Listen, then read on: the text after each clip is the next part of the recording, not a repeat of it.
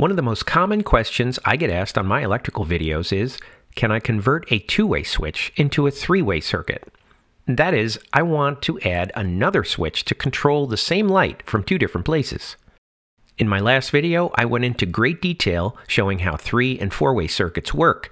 So if you missed that video, just click the card in the top corner and watch it now, because this video builds on that one.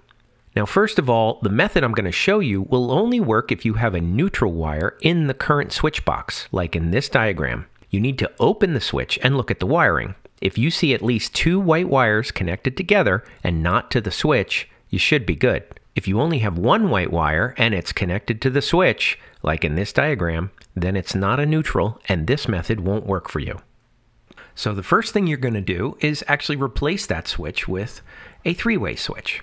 Let me draw the box here for you to see. Okay, you're going to put another box in someplace else. And what are you going to do? You're going to put in what I'll call a satellite switch over there. And you're going to run 3-conductor wire between them. You'll see this is labeled as 14-3 or 12-3.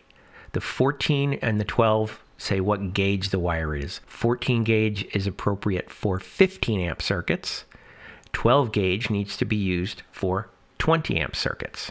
The two brass screws are going to get connected to the black and the red wires.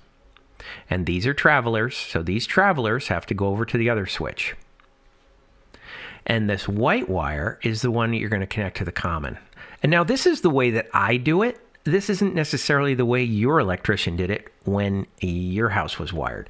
So they could use white and black for travelers, and the red one could be the common one coming back.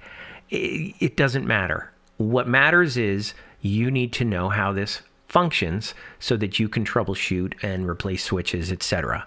But if you want to add this switch, this is how I recommend doing it. Just keep the convention. The red and black are your travelers. All right? And in this case, the white one coming back is going to be connected to this common.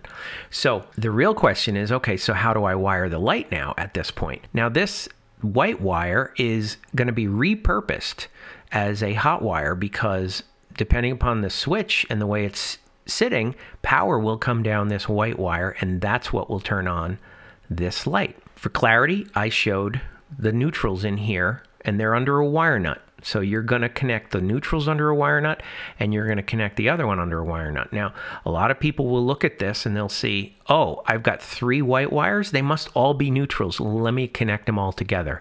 Well, what's that going to do? That's going to create a short. In this situation, we've repurposed that white wire as a hot conductor.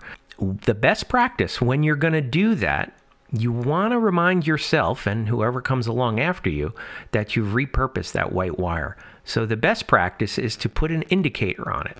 And you could use either black tape or even a black Sharpie, whatever the case may be, just something to let the next person know that that's not a neutral wire. It's separate from the other ones. Now that it's all wired up, with this in the down position, the power comes down the black wire.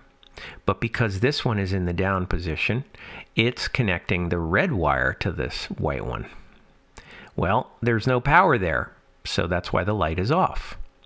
And if you flip the switch, it brings the power down the red wire, and that's why the light goes on. Now, I know there's someone out there who's going to say, oh, this is a code violation because there's no neutral in this box, and there always has to be a neutral in every switch box.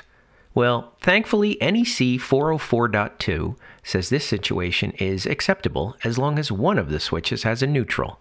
So this is absolutely compliant. Leave a comment if you have any questions, give this video a thumbs up if you liked it, and I'll see you in the next one.